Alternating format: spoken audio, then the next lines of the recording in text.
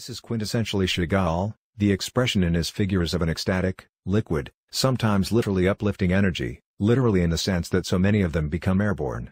It's hard not to think that these figures flying over Vitebsk, or wherever, symbolized freedom for Chagall who, as a Jew in Russia, couldn't even leave town without a permit.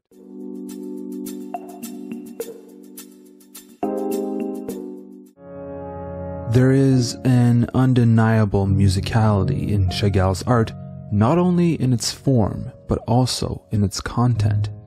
From people dancing to people outright playing the violin or other instruments, Chagall tainted his work with music, melody, and harmony. 1887, over 125 years ago, he was the oldest of 9 kids born into a loving Jewish family. His parents did not have a lot of money, but they made sure he was able to go to school, where he discovered his love of art.